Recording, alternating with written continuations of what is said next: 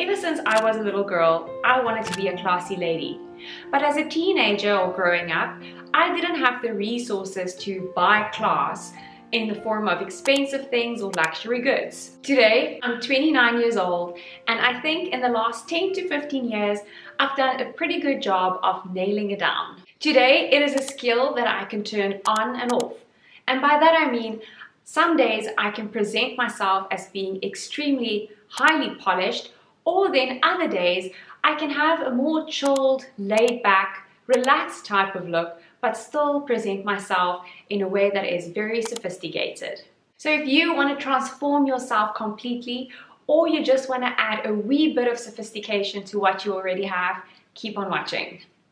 I think having a classy look is definitely in the way that you present yourself physically, but it's definitely also got to do with the way you carry yourself. It is knowing from the inside that you have manners, confidence, and that your presence matters.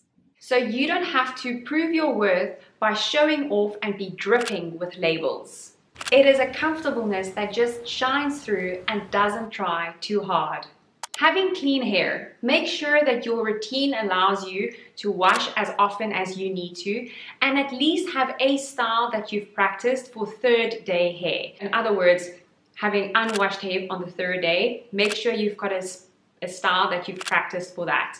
If you are rocking a shorter haircut, make sure that you book those trims as often as you need, and by the time you leave the barber or the salon, you have the next booking made already. If you decide to color your hair, make sure you are able to keep it up, because nothing looks as bad as grown out roots.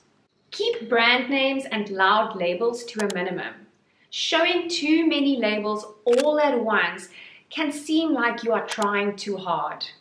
I also recommend skipping buying fake bags or fake accessories of any nature, and rather sticking to a plain, simple, well-designed item in a plain color or that's just of high quality.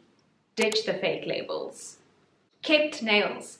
They don't have to be painted or have gelish or anything on them, but just keeping them short, clean, and moisturized is as much as you need. Having short nails without any paint on them is much classier than having long fake acrylic nails in loud bold colors, or even worse, having it all semi-grown out.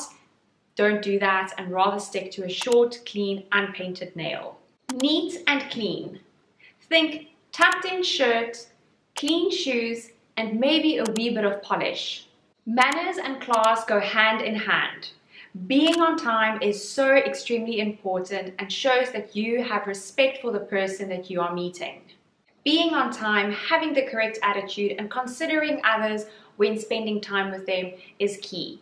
Eat with your mouth closed and say please and thank you.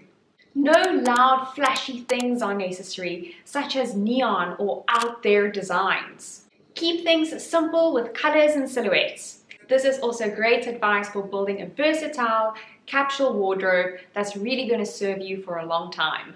Make sure your clothes fit you well. And if you have special pieces that you've bought at a very high price point or very low, have them tailored. It looks so good when something fits you well. You don't have to tailor every single piece you own, but those key pieces, maybe take them in and have them tailored to you. And when buying new clothes, make sure you buy the right size. If you're wearing something that needs ironing that's not been ironed, it's going to reflect poorly. I'd avoid overspraying yourself with drugstore deodorant and rather opt in for a nice shower and use unscented deodorant and brush your teeth. And that is it.